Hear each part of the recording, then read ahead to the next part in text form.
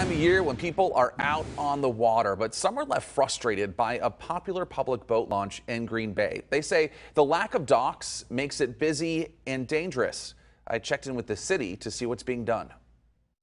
I see they only have 2 docks out this year. Otherwise, other years they had more docks. Keith Jenkin is excited to get out on the water. It was his first time this year. With only 2 docks, you have to wait for another person to either launch out, or if you're coming in, circle around on the outside until one becomes ready. That's part of the frustration for boaters here at the Metro Boat Launch. The boat launches are extra popular because of how easy it is to get to the Fox River or go out to the Bay of Green Bay. Green Bay Public Works is in charge of the docks. The current ones left battered from past storms.